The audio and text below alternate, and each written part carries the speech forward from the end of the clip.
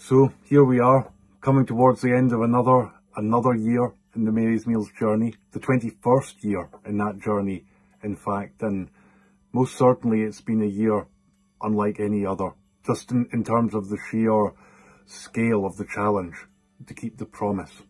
There were certainly times earlier this year where that looked impossible, like there was going to be no way to keep up with the food costs and the inflation that was just affecting us everywhere.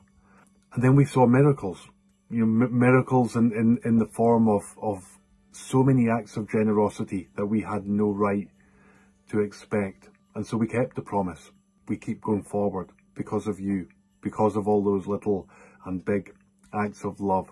And I think maybe more than any year before, as we approach Christmas, I just feel this desire to celebrate, to give thanks for this beautiful thing, for all those lives that we see being changed every day. I read this quote recently that really struck me, that said that every baby is God's opinion that the world should go on.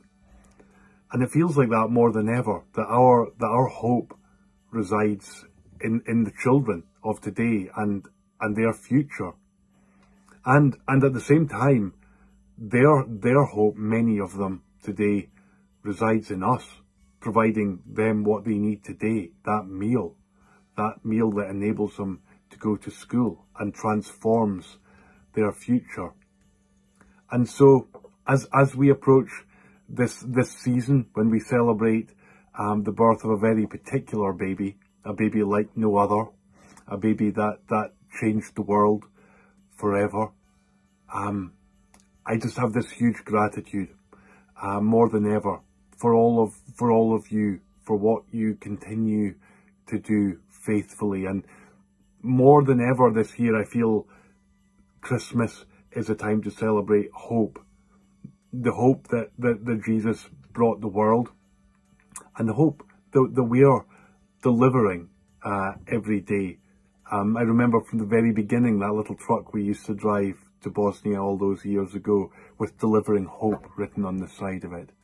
And when I visit some of the world's poorest communities today and their new struggle with hunger, I see a real temptation towards despair at times. And so it's more important than it ever was, that part of our work, which is about, in the form of a meal today, bringing hope to the child and their family. So on behalf of them, all those children and families who are living with a new hope today because of you, I just wish you a very happy, joyful, blessed Christmas.